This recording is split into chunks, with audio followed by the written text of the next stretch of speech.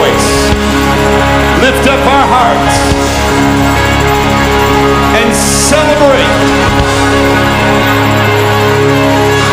Celebrate. Would you lift your voice with me right now? Hallelujah.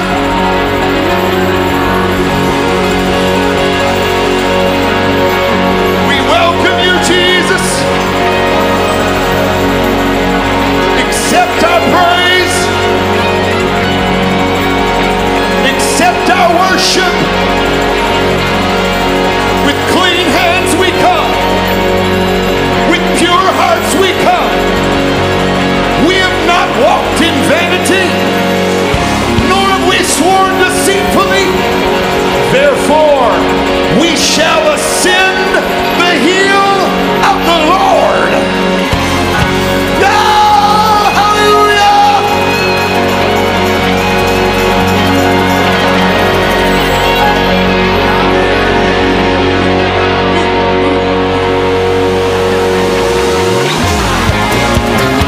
You want to, you can come down around this front. If you're in the youth zone, we expect you to come down here. Bring your praise. Let's go. Hasten who knew no sin, that we might become his righteousness. Is that you? His body was broken Hey. for our transgressions. But I'm so glad that's not what the story is. Come on. The Lamb that was slain that day rose in victory. And since that day, sin has lost its grip on me. Oh, Hallelujah. hallelujah.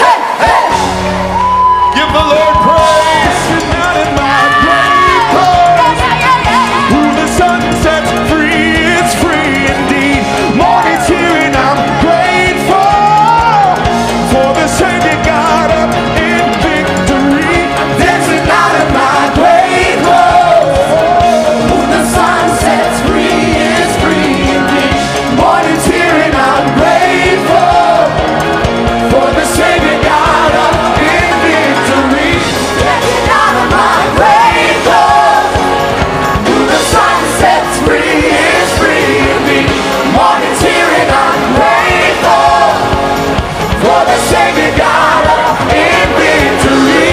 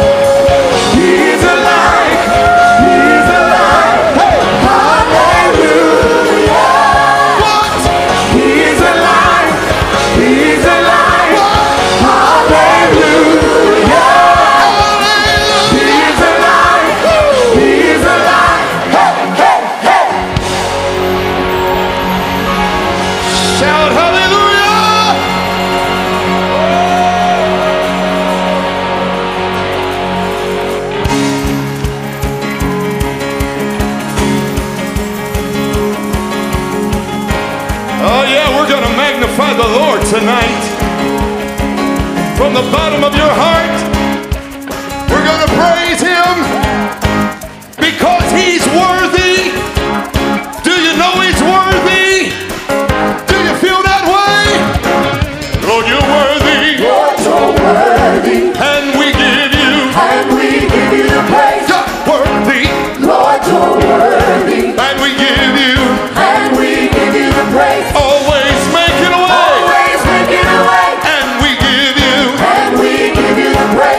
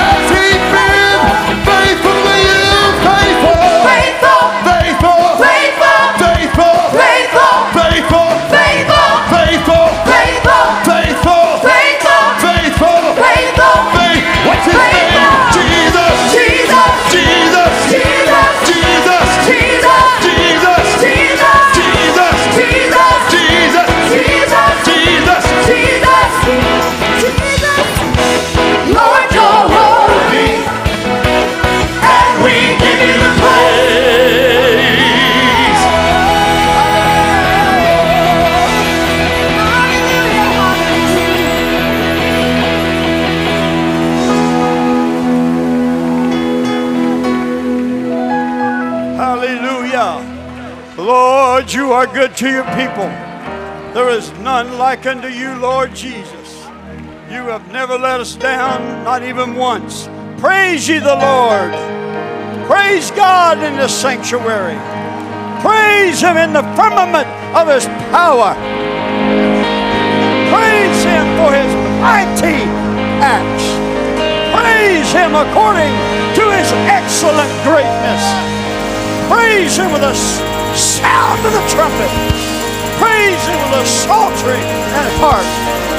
Praise Him with the timbrel and the dance. Hallelujah. We can take a minute right there and just give a little dance to the Lord. Hallelujah. Hallelujah. Hallelujah. Woo. Praise Him with the string instruments. Praise Him with the organs. Praise Him upon the high-sounding cymbals. Praise Him upon the high-sounding cymbals. Hallelujah. That everything that has breath, if it's coming out of our lungs, everything that has breath, praise ye the Lord. Woo! Oh! Oh! Hallelujah! Hallelujah! Hallelujah! You can be seated for just a moment. I'm going to take just a little time to give you the awesome opportunity to give the Lord and praise Him and worship Him, to give unto Him our offering tonight.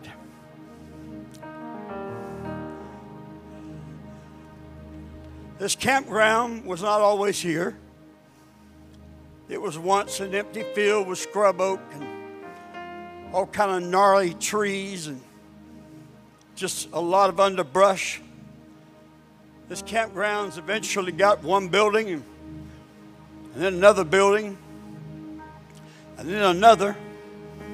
And they were all small in the first place. But God has blessed this district in such a way because of your giving and because of your church giving and because of the ministry's giving. We are where we're at today. Hallelujah. The Lord loveth a cheerful giver. The Lord is smiling right now because He knows what's in your checkbook and He knows what's in your wallet. And He's looking down over the balcony of His glory saying, this is going to be a happy night for me. Shout amen. Many of you pastors and churches have sent checks to help offset the expenses of camp meeting.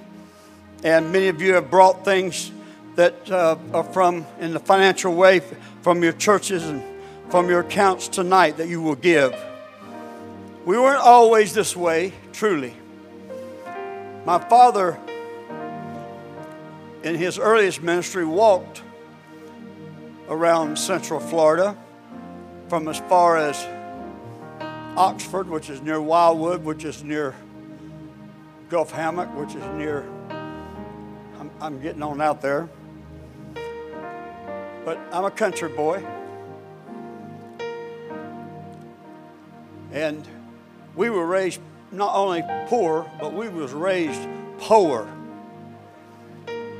And really is amazingly, Pastor Jason and I were talking the other day, how good God's been. You know, it's such an incredible thing for us to, I'm not speaking against having fundraisers. We should do that and thank God for every bit of funds that come in. But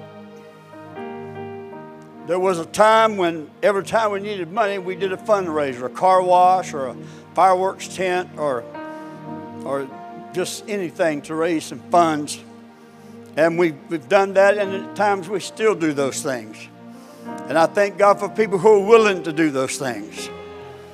But as God has blessed, and that first generation has come into the church, and second generation has come into the church, and third and fourth and fifth, it's not unusual now for us to, dedicate babies that are like fourth and fifth generation in just one church, Souls Harbor. And I'm sure it's the same way in many of your cases. God is good. God is good. One last story I'll tell is that my father was always a giver. He taught me to give. And I give him a lot of credit for the blessings that have been upon my life. We didn't start out where we're at now either. Not even near. I won't go into all that. But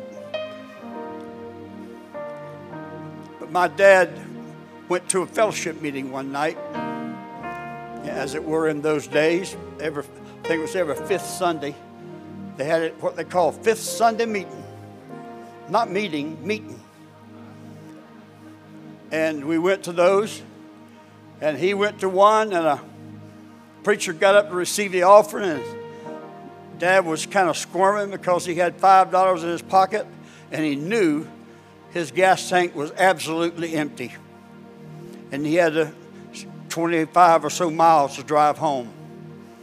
And they didn't give you any grace either. When it was out, it was out.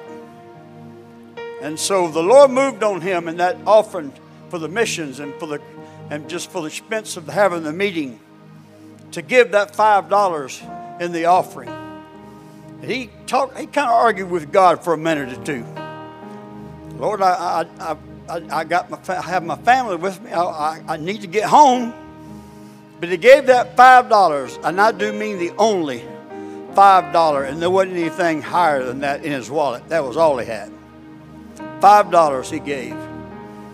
And he went out to his car wondering, what am I going to do? And as he was on his way, my brother shook his hand, and he felt something in the hand. But the man pressed a $5 bill in his palm and said, Brother, God told me to give this to you. Hallelujah. And then he got down to the gasoline station, the first one he came to, because he knew he was just running on fumes. And he asked the attendant, back when they used to pump the gas for you, he asked the attendant, would you please put $5 in there? The attendant squeezed the nozzle, the handle on the nozzle, and the gas just flooded out back on him.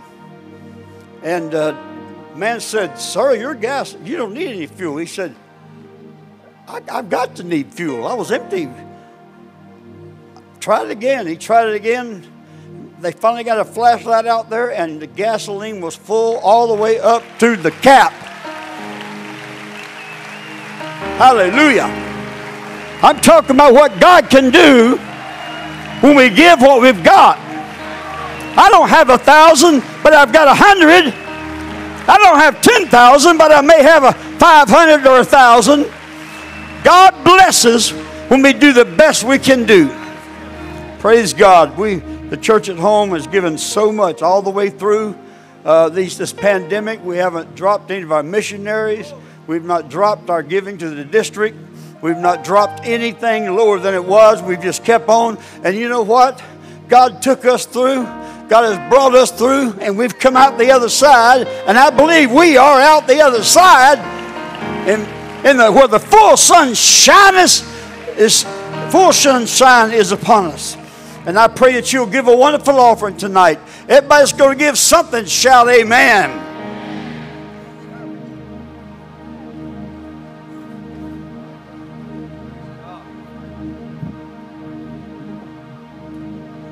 Bring your offering as we magnify the Lord all together.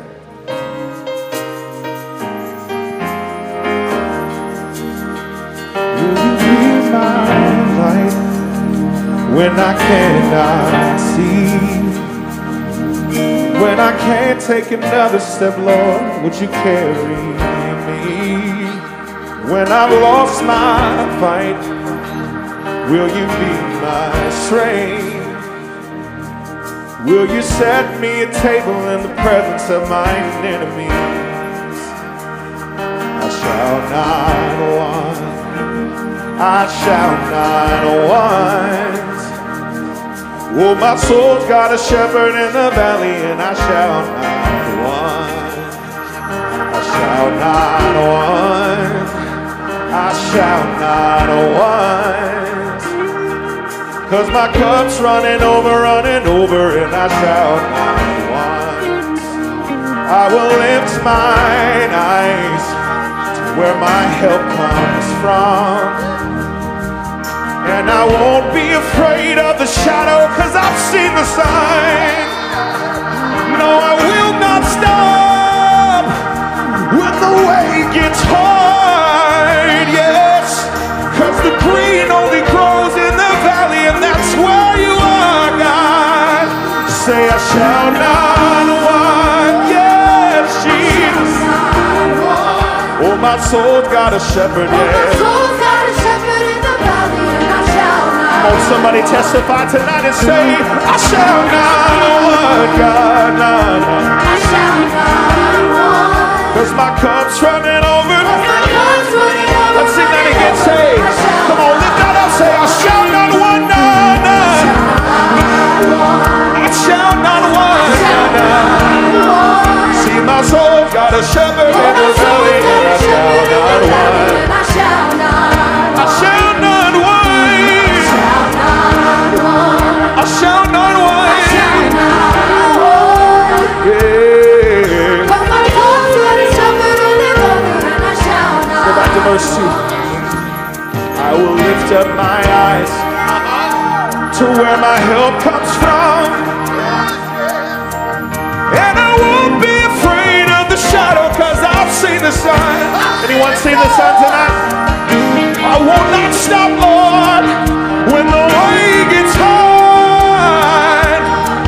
'Cause the green only grows in the valley, and that's where you are, yeah. I shall not want. Oh, somebody lift that up with faith tonight. Somebody testify and say, yeah, yeah. Oh, my soul's got a shepherd in the valley, and I shall not. Oh, God, I know I shall not.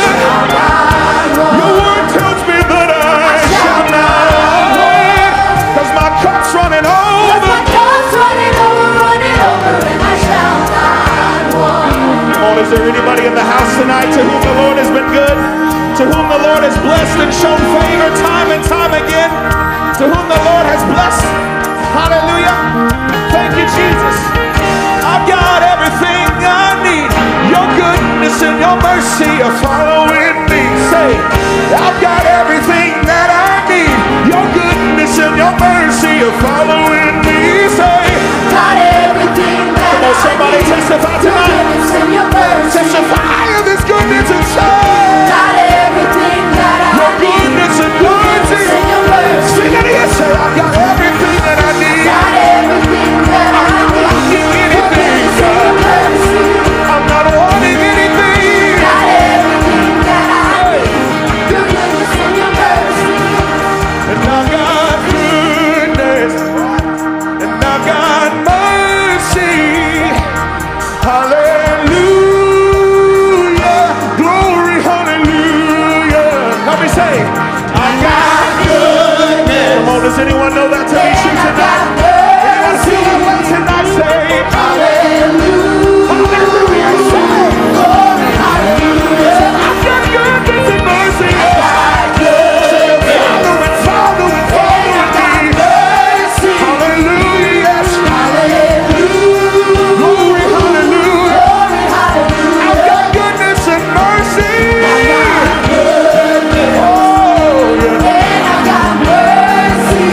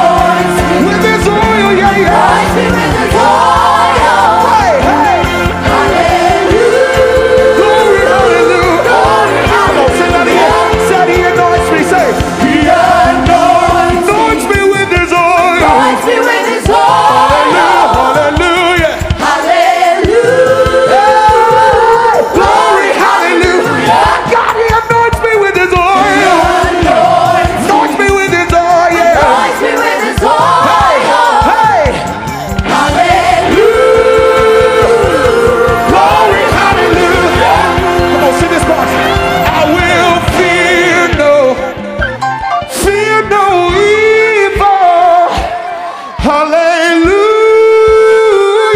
Glory, hallelujah. Say, I will fear no evil. No, no, no, no, no. Hey, hey. Hallelujah. Glory, hallelujah. I will dwell in the house of the Lord. Hey. Fear no evil. Hallelujah. Hallelujah. Hallelujah. Glory, hallelujah. I will dwell in the house of the Lord. I will dwell in his house forever. Forever and ever. Glory. I wish somebody would internalize this right now. I don't know what you walked into this room with tonight. I don't know what you're facing spiritually. I don't know what you're facing at home. But sometimes you have to remind yourself of who your God is.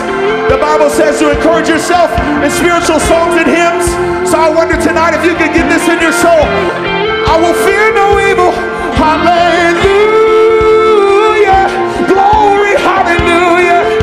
Say, I will fear no evil. Glory, hallelujah. Glory, no matter what the doctor might say, I will fear no evil. Fear no evil. Hallelujah. Glory, hallelujah. In the midst of my persecution, I will. On the backside of glory. Glory, hallelujah. Hey, hey, glory, hallelujah. I'm gonna fear no evil. No. Glory, hallelujah. Glory, hallelujah. And when this life is over, oh yes, God, I'm gonna live again, yes. I'm gonna trade this cross for a crown, yes. 'Cause it's not the end. Come on, somebody testify right now. And when you call my name, Lord, I'll take rest. 'Cause there's a mansion up in glory. You're gonna meet me there, Lord. Come on, somebody, if you believe that tonight, clap your hands, affirm it with your faith. I will fear no evil.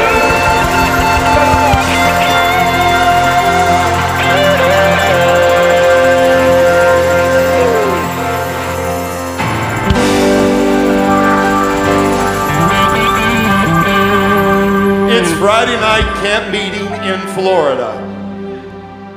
For years, this week at this place, apostolics have gathered from every quadrant of this peninsula.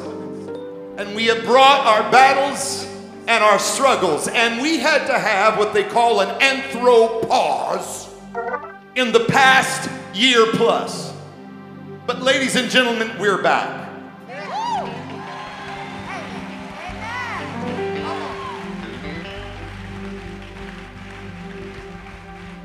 I've been around Florida a minute, and this isn't the first time I've led songs here. And I'm sort of known at my church for pulling out an oldie. And so I don't know if they knew what they were doing when they knew that they wanted to know me. But there's songs like, there shall be light in the evening time. The path to glory you will surely find. It's in the waterway. It will give you life today. Baptized in Jesus' name. Young and old, repent of all your sin, and the Holy Ghost will enter in. For evening time has come, and it's a fact that God and Christ are.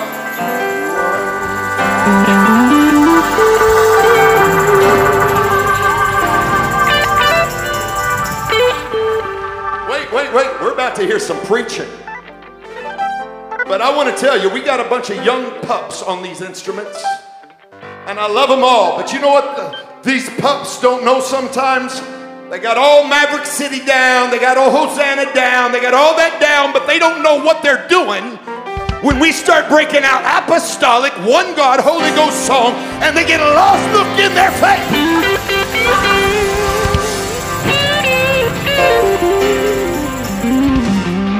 And so sometimes it takes somebody graying up in this region to break out an old one. So they've practiced it, they're getting it down, and we're about to sing something. If you don't know it, learn it. It's who we are.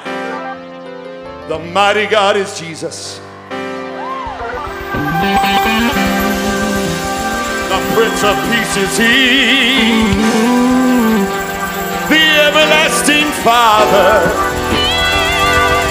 The King eternally. The wonderful in wisdom. You can't sing this with beat. This is bigger than beat. By whom all things were made, the fullness of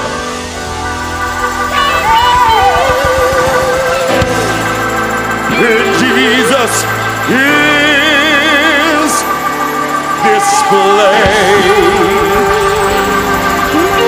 I don't think you're ready. I don't think you're ready. I don't know if you're ready. I'm trying to see if you're ready. Let's go up a key. I'm feeling my soprano coming on. Emmanuel, God with us. Jehovah, Lord of hosts. The coming present Spirit who fills the universe. The advocate, the high priest, the Lamb for sinners slain, the author, oh, glory to His name.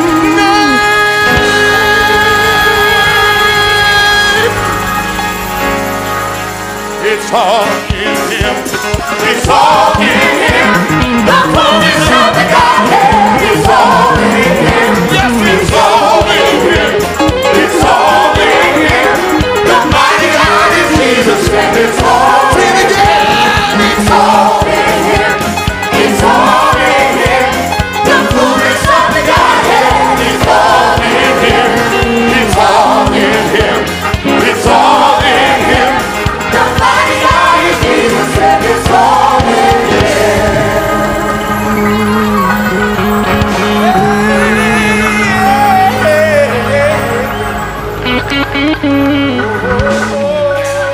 Donnie, go! Sing verse 3. The Alpha and Omega. Yeah. Beginning and the end. The living Word incarnate. A helpless sinner's friend. Our wisdom and perfection. Our righteous and power. Yes, all we need in Jesus. We find this very hour. You ready? It's all in Him. It's all in Him. The fullness of the Godhead is all in Him. It's all in Him. It's all in Him. The mighty God is Jesus, and it's all in Him. It's all in Him. It's all in Him. The fullness of the Godhead is all in Him. It's all in Him. It's all in Him. The mighty God is Jesus, and it's all in Him. Come on.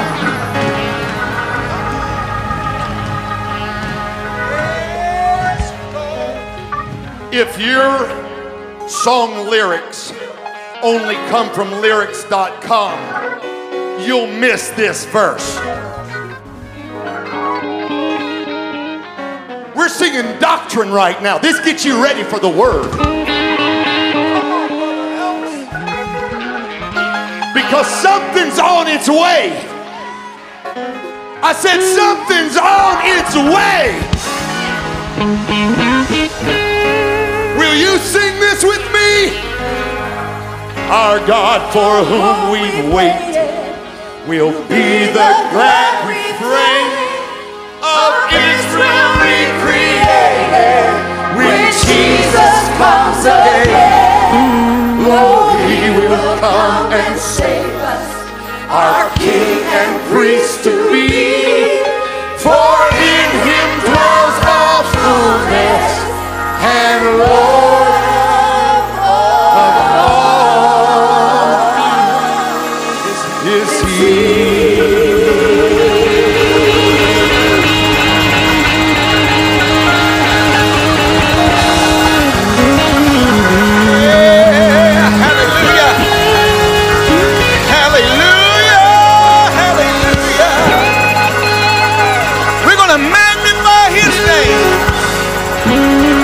His name is Jesus. Our healer is Jesus. Our deliverer is Jesus. And glory, can you say glory to his name? Let's magnify him one more time in this house.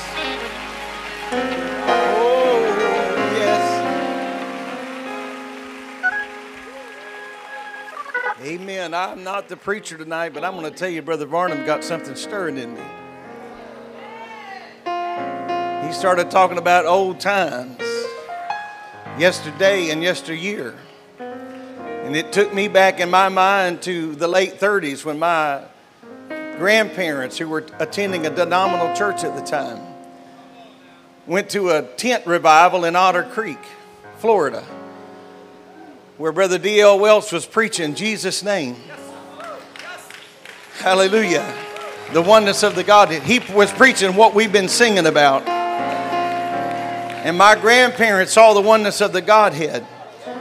And they saw the validity of baptism in Jesus' name. And they said yes. And when they said yes, their church turned them out. But they kept walking in that yes. And because they said yes, my mother had an opportunity to say yes. And because she said yes, it gave me a chance to say yes. And because I said yes, my son and daughter-in-law are here tonight. They had a chance to say yes. We're here tonight because somebody ahead of us said yes, giving us the chance to say yes.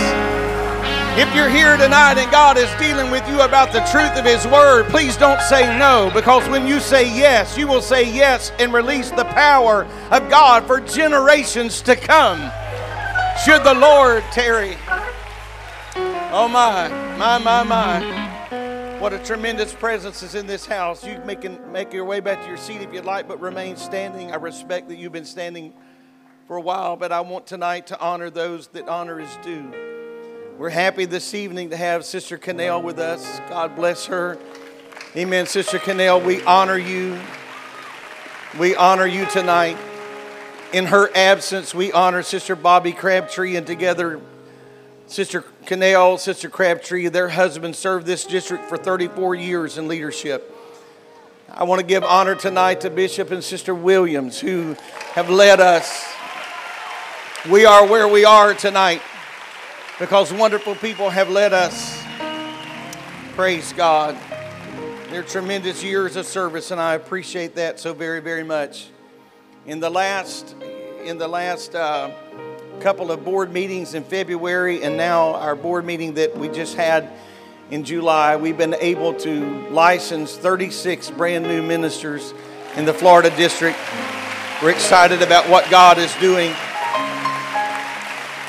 Amen. Our best days, as it has already been stated, our best days are not behind us. And I want to be very clear that our best days are not necessarily before us, but we are living presently in our best days. Amen. Right now, and certainly well into our future.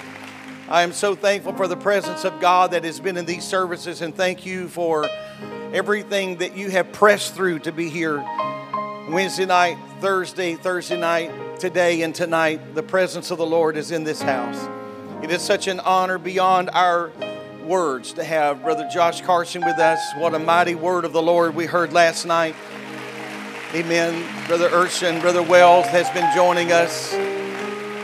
But on this last night, I wonder if we could just lean in. I know sometimes after multiple efforts of just leaning in, service after service after service, there can be a weariness that presses in. But I believe we can push back against that. And how many is willing to lean in one more time? Amen. Let's lean in one more time and let the power and the presence of God bless us. Brother Carson, we're honored that you're here. I know it was the blood. I know it was the blood. There's an old spirit in this place. I turned to Brother Urshan. I said, there's an old spirit. What did he say? He said, the Ancient of Days is in this. I know it was the blood. It was the blood for me. One day when I was lost, I know He died. Turn these up. I know He died upon the cross. Somebody said, I know it was the blood. Now, if you're really thankful, you're just really thankful. I know you're glad to be at camp meeting. I know you're glad we get to have it again. I know you're glad about this worship. But if you're just really thankful that Jesus Christ has brought you here, would you lift your hands and lift your voice and give Him praise?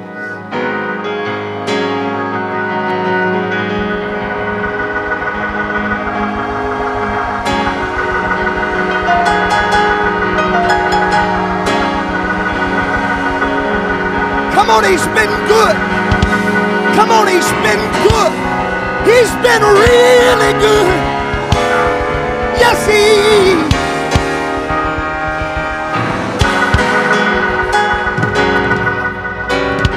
You might have to tell your neighbor at the very beginning, excuse me, but He's been good to me.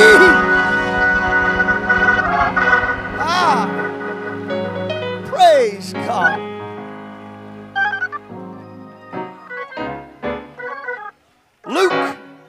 Luke chapter 8. Luke chapter 8.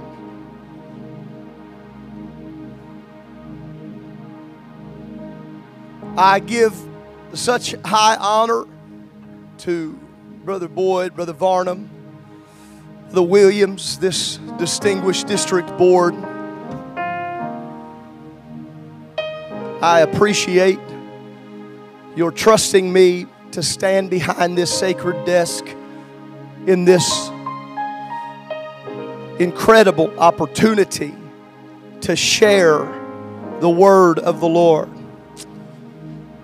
I have such high esteem and respect for Brother Urshan, Brother Wells.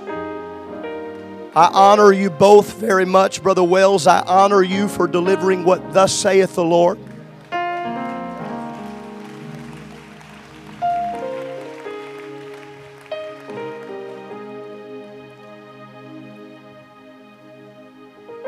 Luke chapter 8. I want us to look at verse 22. Now it came to pass on a certain day that He went into a ship with His disciples, and He said unto them, let us go over unto the other side of the lake. And they launched forth. Because when Jesus says it's time to go, it's time to go. But as they sailed, he fell asleep. And there came down a storm of wind on the lake, and they were filled with water and were in jeopardy. They came to him and awoke him, saying, Master, Master, we perish. Then he arose. He rebuked the wind and the raging of the water. And they ceased, and there was a calm. And he said unto them, Where is your faith? And they, being afraid, odd time to be afraid. They, being afraid, wondered, saying one to another, What manner of man is this? For he commandeth even the winds and the water, and they obey him. I want to preach on this Friday night of Florida camp. I apologize in advance for my voice. I tell you, this is multiple camps in. But if you'll preach with me, I'll give you everything I got left. Because I feel like the Lord has sent me on assignment tonight to preach about a stormy revelation. A stormy revelation. If you're ready to receive the word of the Lord, I want you to throw your hands towards heaven. Come on, I want you to lift your voices and magnify Him. Give Him the very best praise you've got.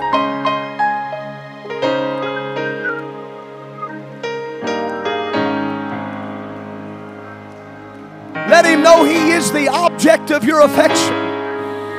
Let Him know that you recognize He is magnificent. Come on, it is a matchless God that we serve.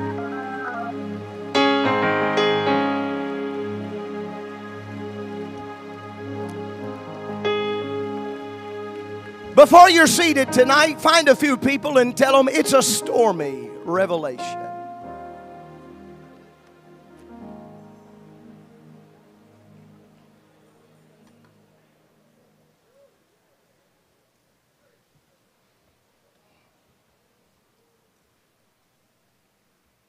It is an interesting text, the chapter that we have dove into tonight, that well which we have so plunged our bucket for this evening's refreshment. It is a chapter that begins very specifically and very strategically, as it is speaking about those who follow Christ.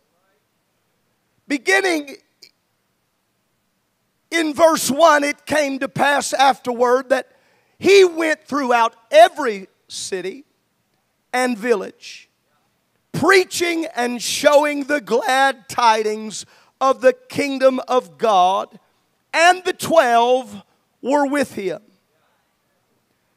And certain women who had been healed of evil spirits and infirmities. Mary, called Magdalene, out of whom went 7 devils. And Joanna, the wife of Chuza, Herod's steward, and Susanna, and many others. I love that so quickly paired together. Those who follow him with the 12 are the ones he has healed of infirmities, and those whom he has cast demons out of. Because in the economy of God, there are 2 types of people. There are those who are bound, and there are those who are free.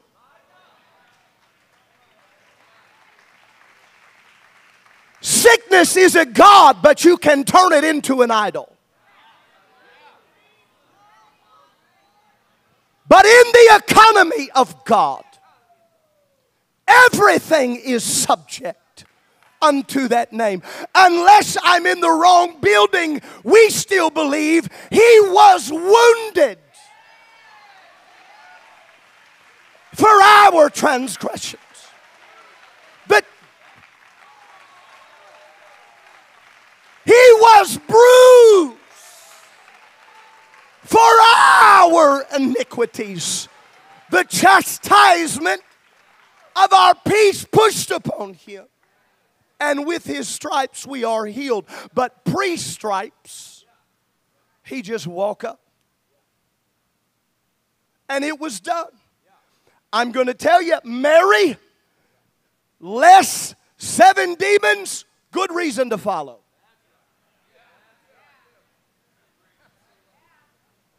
You think anybody close to her had much of a complaint that she followed Him? When you really get a God change, your whole family's liable to come to God when you really. Now, if you want to go to church and still be a liar, if you want to go to church and still act like a pervert, if you want to go to church and still do a little social drinking, that's probably not going to. But you let a demon, you let 7 demons. I'm telling you, people will understand why you follow Him. There is a reason why we follow Him. We follow Him because without Him we are bound. But through Him, we are free.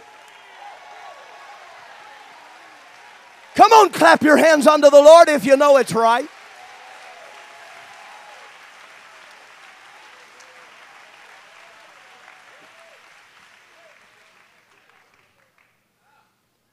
So the truth is, stay bound if you want to. That's on you. Brother Wells, you could be bound by the opinions of people and then not preach what you know to preach. Am I right or wrong? But you've got to preach what thus saith the Lord, regardless of what anybody. Brother Urshan, they've told you that the preaching of the oneness of God was not critical. Yet I have never heard you lace one masterpiece together that His perfect fulfillment of the oneness of God was not how some way, even if I think He's not going to, there it comes. Why? Because we know who He is and we know what He has done for us. So if you want to let your friend's opinion bind you, go ahead. If you want to let your drunk uncle's opinion bind you, go ahead.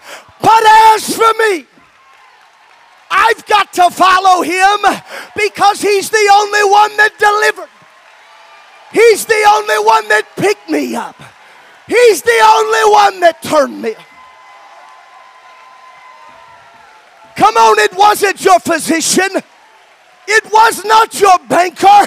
It was not your boss. It was your God, and His name is Jesus. Oh, magnify the Lord with me. Let us exalt His name together.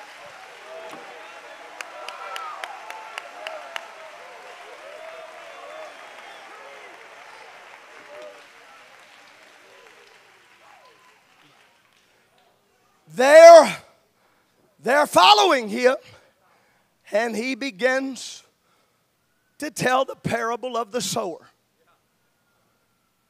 And these spiritually in tune disciples, when the crowd is somewhat distanced, says, what is all this about? And Jesus has to tell them, unto you It's given to know the mystery. But it's given to them in parables. Seeing they may see. Hearing and not understand. And it is from this scene that Jesus, after having walked his sandaled earthly feet in and out of town and village, working through the marketplaces, working through the homes, and working through the avenues, people would be drawn to him, so much so that now Jesus has begun to draw his own self and his disciples near to the lake, near to the sea. And now all those places where he has stepped out of those cities and out of those villages, the crowds have begun to gather unto him, because Jesus will draw a crowd. You think your light show will draw a crowd? Jesus. Let me just say something right here.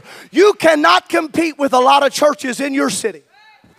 You cannot compete with their money. You cannot compete with their lights. You cannot compete with their fog. But their fog cannot replicate the Shekinah glory that can fill the house when Jesus named people who believe in the power of the revelation of his name begun to magnify him.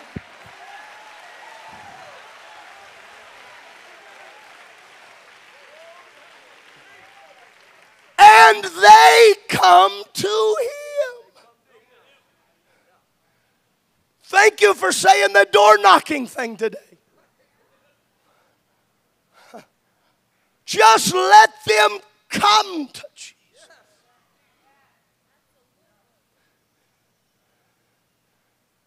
They're gathering around. And ladies and gentlemen, I submit to you tonight, they were having good church. It was a tent service. It was outside by the water, but it was good church. It was good church. Not even dependent upon a structure built by men. In preparation for the understanding that we might have this treasure in earth.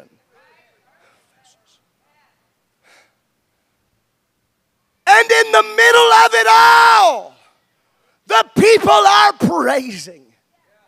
The people are pressing. Brother Elms was singing an old hymn.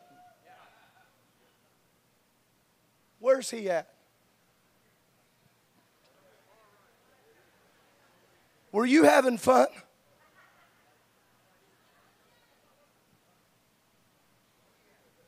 It's a shame if you can't have fun in church.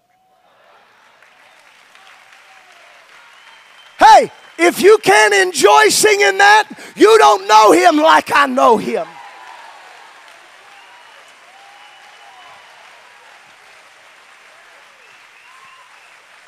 The fullness of the Godhead. And they were having good church. I mean, the crowd was magnificent. Here's how I know it was good.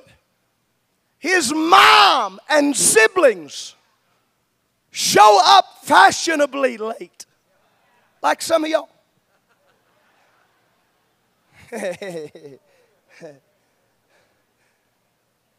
And his mom, can you picture Mary not having a seat? Mary is trying to press through the crowd. And they come to him. Simon Peter got a turkey leg in his mouth. Hey, your mom. She's here. And Jesus said, who is my mother? This is where I'd have been like, I know you're God, but you Who are my brothers? He said, look around you. This is my family. It is the text from which we draw the conclusion that the church and the followers become the mother. When we say that God is the father and the church is the mother, it's because anytime someone walks into our assembly, there ought to be enough fruit of the Spirit hanging off the vine of the mother that they can feel love and joy and peace and gentleness and... Let me stop and say something right now. If you want the gifts of the Spirit, you need to bear the fruit of the Spirit.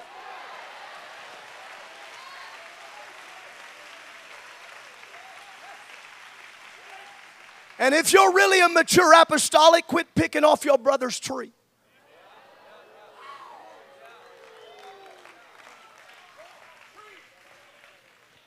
That is the only logical reason on the front side of the text that I could understand Jesus saying, let's get in the ship and go. Because my mama is 5 foot nothing. And there have been a couple times in my life where I made the mistake of thinking I was grown. I'm not that grown. Because mama can give you a look.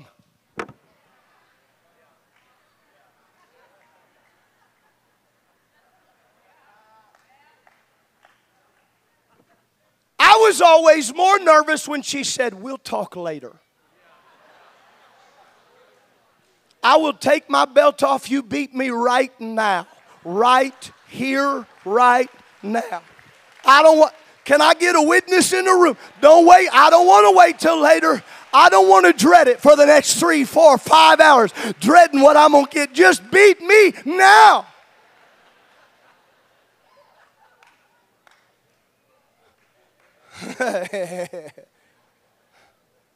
And that's the only reason, because they were having good church.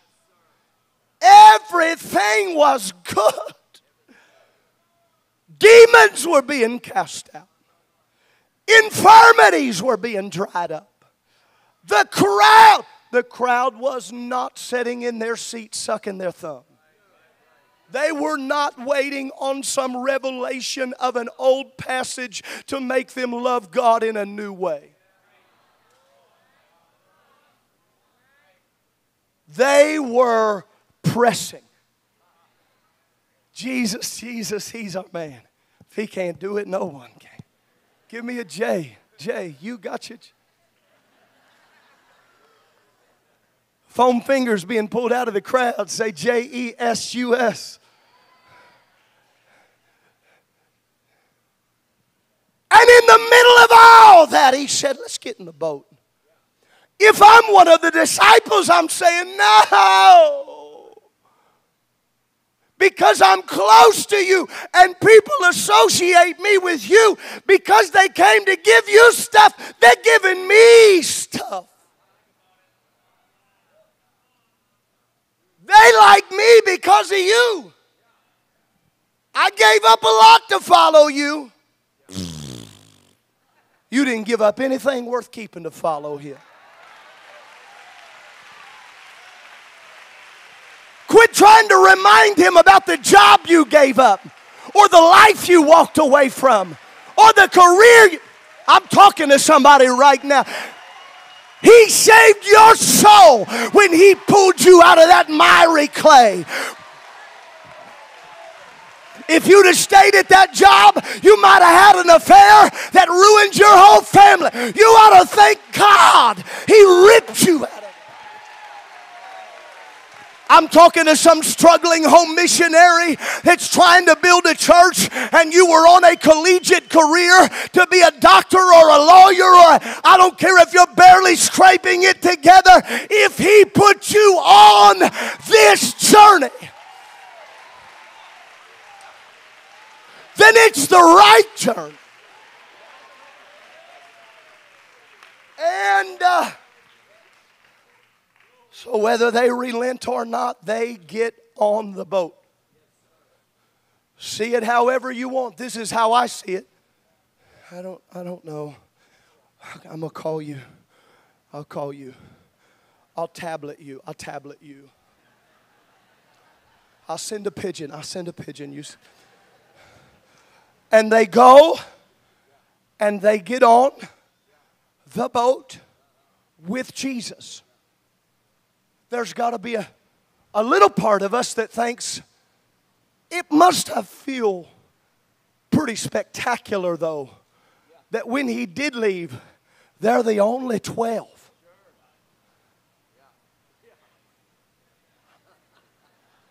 Yeah, I'm with him. You didn't know we're like this. We're like 10 plus 1, 2. We're like this. They're pulling away. They're waving. I'll be back. We'll be back. We'll be back. We're going with Jesus. It's not so bad. We're with Jesus. We're not so Jesus. Until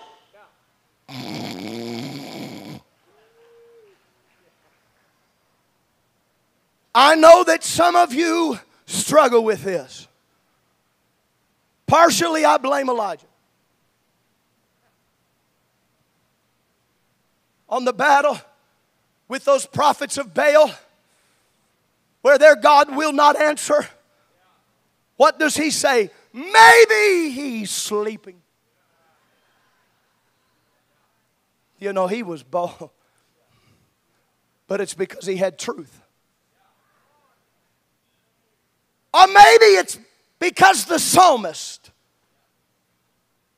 under the inspiration of the Holy Ghost, for the prophecy came not in old time by the will of men, but holy men of God spake as moved.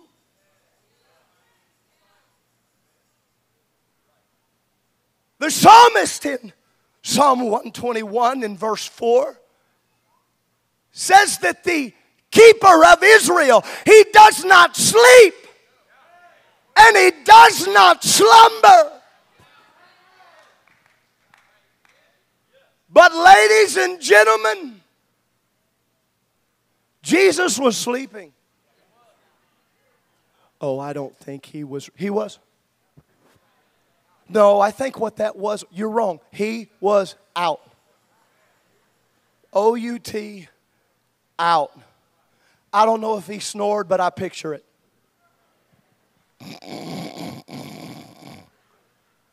Good sleep. Melatonin sleep. You know who you are. You know who you are. It's natural.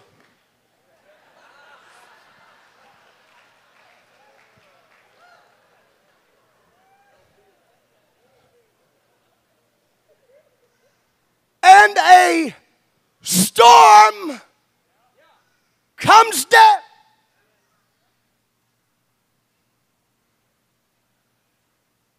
I will tell you what the Lord spoke to me very clearly about tonight is that there are a multitude of people right now in a storm. Some of you think that's prophetic. Some of you think that's pathetic. I really don't care which side of the line you're on. It might be sickness, and it is life. It might be financial difficulty. It might be a marriage issue.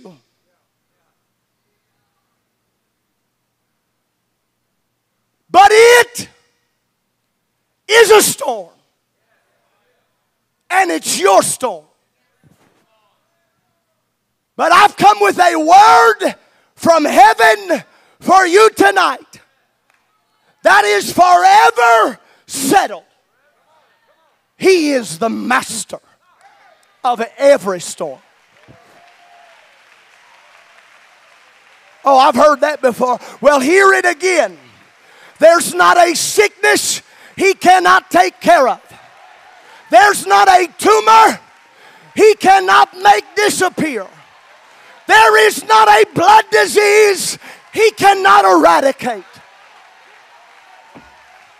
There is no financial difficulty that the one who owns the cattle of 1,000 hills and can put money in a fish's mouth cannot provide. He knows about your storm. He knows where you're living. And He sent me here to tell you, your storm is about to bring a revelation. Only if you believe it, I want you to throw your hands towards heaven. And I want you to begin to call on the name of Jesus.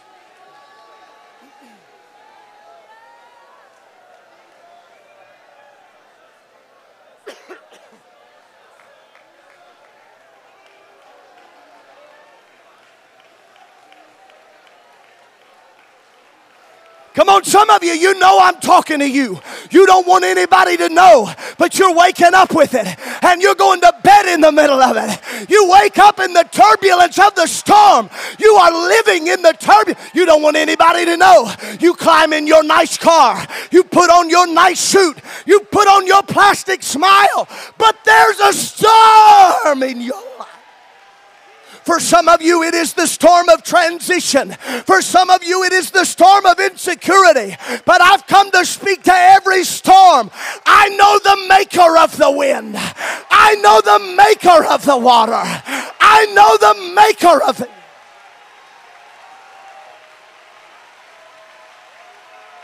There's only a storm because He has allowed it for you to get a revelation of who He is.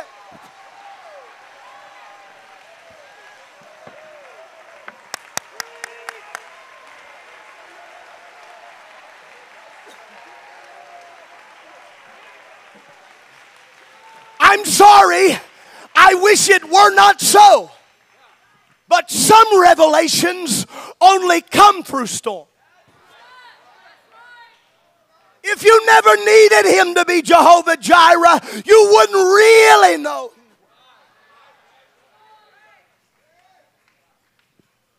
You know what it means to need a provider when there's nothing in the cupboard and there's nothing in the bank account and there's a note that's due and there's final. I'm talking to somebody right now. Everybody around you looks like they've got it together, but you're in the storm of financial difficulty. And I'm coming to tell you, don't forget who you're on board with. Don't forget who you're in the middle of this storm with. Don't forget who you're in this ship with.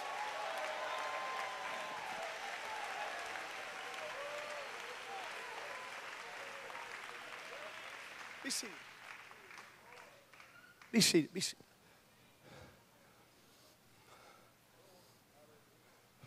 Since we're the three amigos preaching, I promise you that if one of us has to wake him up, I'm sending you. We're arm wrestling for this. Why don't you go wake? Don't you know that's how they? Why don't you go wake? Why don't you go wake him up? Why don't you go wake him up? Hey, Pete, you say anything. Why don't you? I've said so much about Simon Peter, I'm afraid he's going to have a talk with me when I make it to heaven. You go wake him up. I don't know who drew the short straw, but I want to believe it was Brother Wells.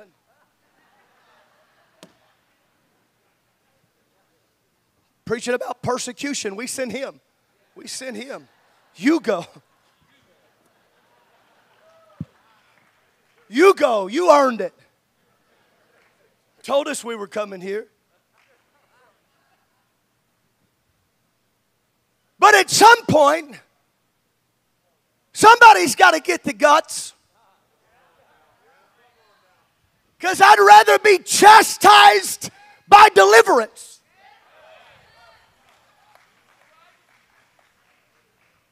I love the people that are like, oh, they should have just wrote it out. If it was me, I would have just wrote it out. I would have just waited on Jesus.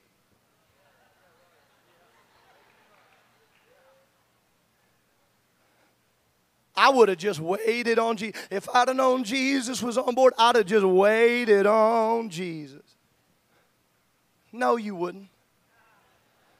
I'm telling you, if the disciples that had just watched him throw some spirits out of her and watched her walk up missing an ear and walk away with one, if you think they couldn't hang on, but don't you see them? Here's how I see them. I'm sorry. Here they are in the water, and here they are. Water's crashing in, and they're in the ship, and they're just bubbling this water out, and it's rocking and waving. I hear a little maybe you've never done this. Maybe you've never done a little murmuring under your breath, but here's what I hear. Yeah, get in the ship with us. Why don't you get in the ship with us? We'll just go. Having great church on the... Let's just go to the other side. Go to the other side. It'll be fun, he said. We'll go, he said. Let's just go. I don't see you anywhere downstairs sleeping like man in the middle of a storm. Oh, hey. Maybe you've never done that, but I've got to be honest with you. There have been times in my life that I thought, where you at, God? Maybe you're better than me, but there have been some storms in my life that I thought, you got to be kidding me. You got me in the middle of this. I wouldn't even been. I had a turkey leg in my hand. I had all them girls around me, pressing in. You know those boys were having a good time. The average age of the disciple was 16. Tell me they weren't frightened on the boat.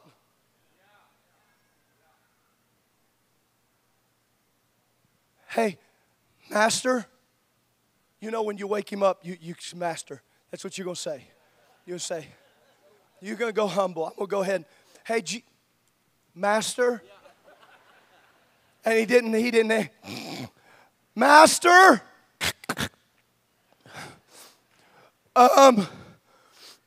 Take your time. But it's getting bad. We're going to die. We're in jeopardy, not the game, but really we're in trouble. And Jesus. Hey, wind, knock it off. Hey, water, shut up.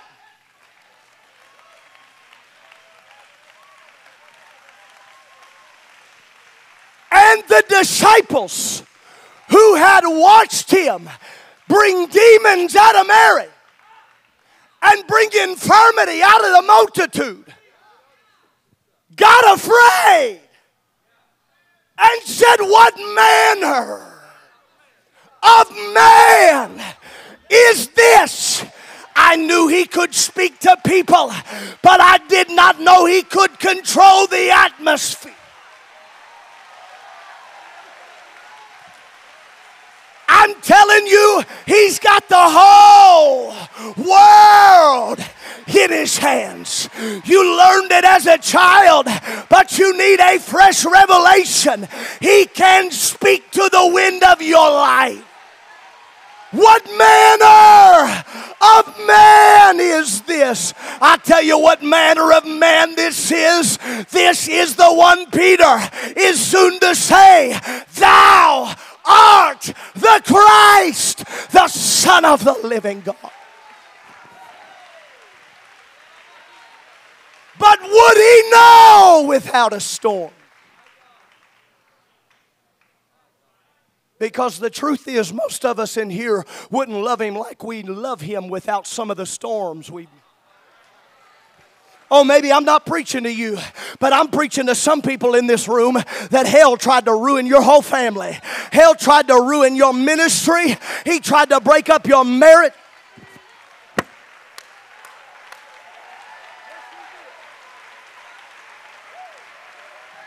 You look at these dignitaries behind me. The only reason they're still here is because when hell fought, Jesus fought on their behalf. When the storm came, they stayed resolute.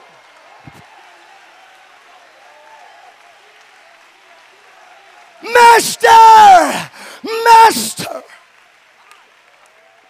I want you to throw your hands towards heaven all over this house because transparency is about to hit this place.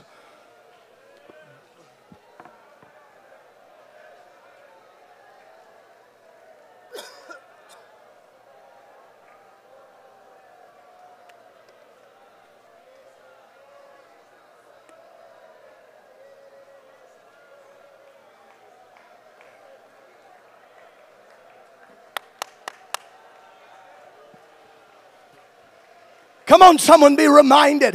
He is the master of my storm. He is the master of my family.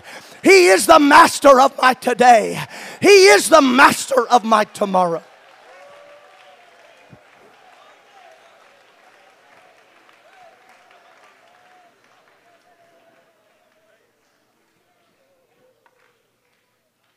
The word they had was Jesus said, let us go to the other side. And if he says it, it is going to happen. I need only people that can be real right now. Transparent people that can acknowledge him. I am convinced that the root of worship is acknowledgement. That can acknowledge him, that would be honest enough to say, Brother Carson, I'd rather nobody knows, but I am in a storm right now. I'm in a storm, or my family's in a storm, or the medical condition is a storm. It might not be like their storm, but I'm in a storm. If you're in a storm, I want you to lift both your hands and just wave them a little bit right now. I want you to turn your hands into the waves for a minute, and I want you to replace the waves of your life with the waves of your hands.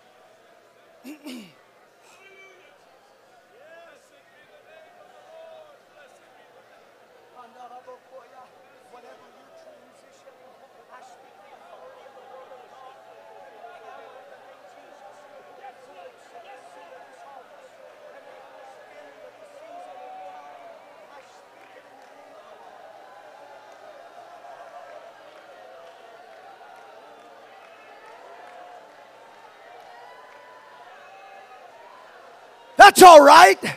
Come on to the altar. I don't care who knows. Master, we will perish without your help.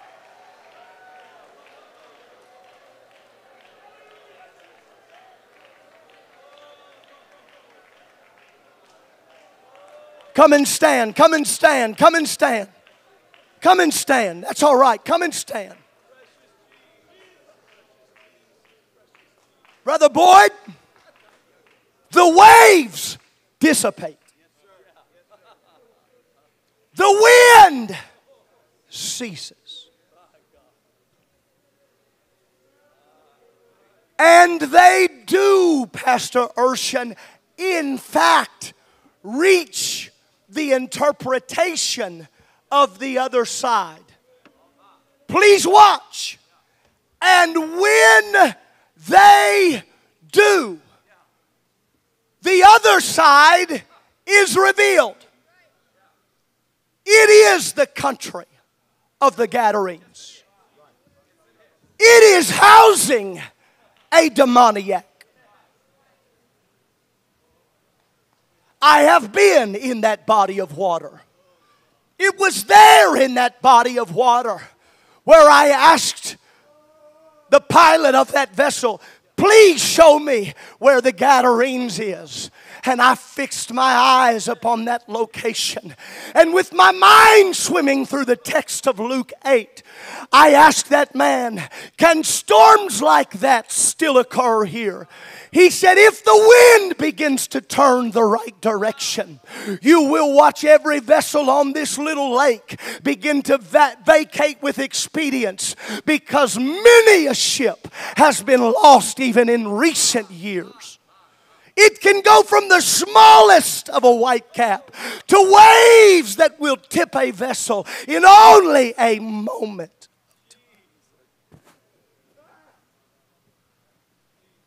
But while they were on the water, The Bible says that he was in the tombs. They tried to bind him with chains. They tried to bind him with fetters.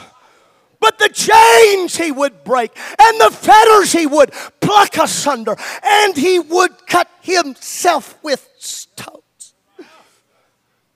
Cutting is not a new devil. Cutting himself, striving to release endorphins, trying to get some sense of relief. If I can navigate the pain internally to pain externally. And this was not the first storm that he had seen rapidly blow up on that water. And the storm that little vessel was in was very representative of the storm in his life.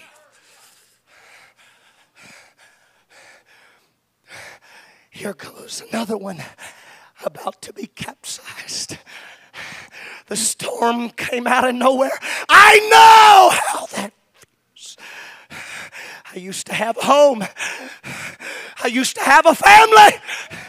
I used to have friends. It's another storm. But out of nowhere, something he had never seen before. The vessel that was rocking. Peace. I see his eyes as big as saucers as he peers out of that cave, that tomb. Why can't it be for me? Why can't it be for me? I cannot imagine what it must have been. But I do know that it took every excuse from that time till eternity out of any person that says they cannot approach Christ. When a man possessed with a legion of demons. Who is that? Who is that? Is that the one I've heard of? Is that the one? All the while the demons on the inside. Don't you go. Don't you go. Don't you go. Don't you go. Don't you go. Don't you go. But even the devils are subject. Don't you tell me it's the devil. If you want to get to him, you can get to him.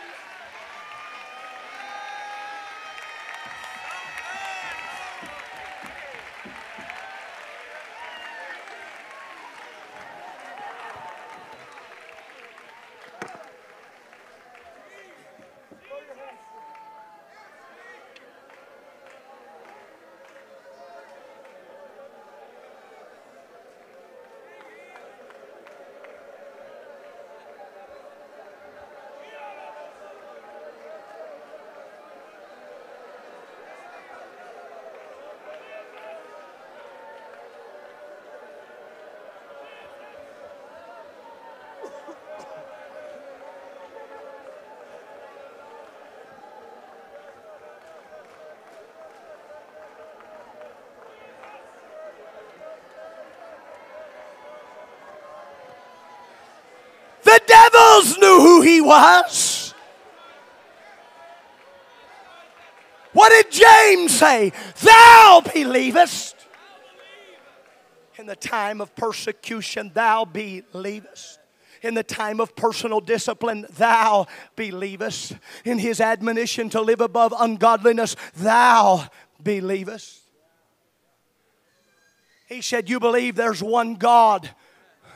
The devils also believe and they tremble. And we pull that out as an ace sometimes. But what James was saying was, that's not enough. Because you cannot proclaim a God that you will not bow before.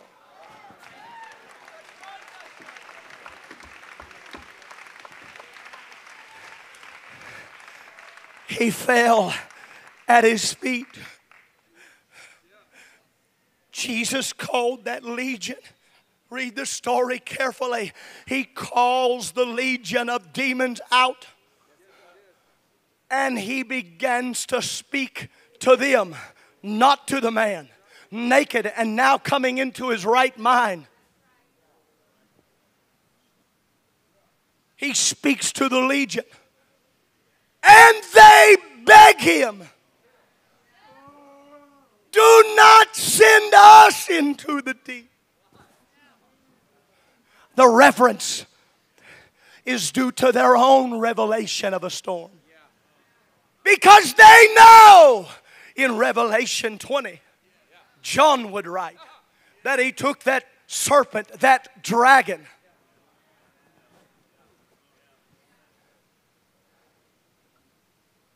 he sent him.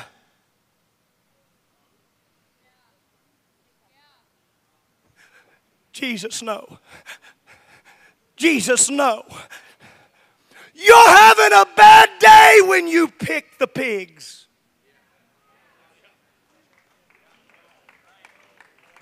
I need you to hear something and be reminded of something right now. The only reason you've been in a storm is because your endurance through the storm is going to bring revelation to somebody else. And please hear me when I tell you, it is one thing for you to trust God through a storm, but it is another thing entirely that He could trust you with one. But I've got a word from heaven for somebody. And if you think this is blabbing and grabbing, I don't even care. I've got a word from heaven for somebody. The clouds are parting. The sun is beginning to shine. Somebody is less than a week from the right doctor's room. Come on, He's going to use your...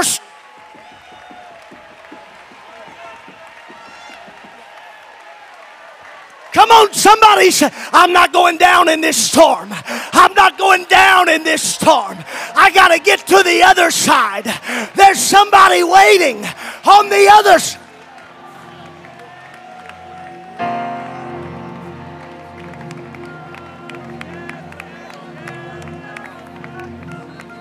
If you've been in a storm, I want you to lift your hands. And I want you right now. They're going to come sing. They're going to play. They're going to make it easy. It's going to be inconspicuous for you. But if you really believe He can put the church back together, if you really believe He can heal the marriage, if you really believe He can dry up the cancer. Come on, who am I talking to right now? The storm.